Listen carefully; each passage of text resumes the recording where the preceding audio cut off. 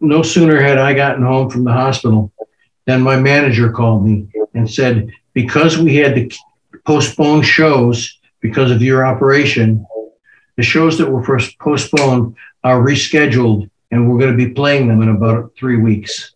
I wasn't even remotely healed, and here I was in the back of a bus playing shows.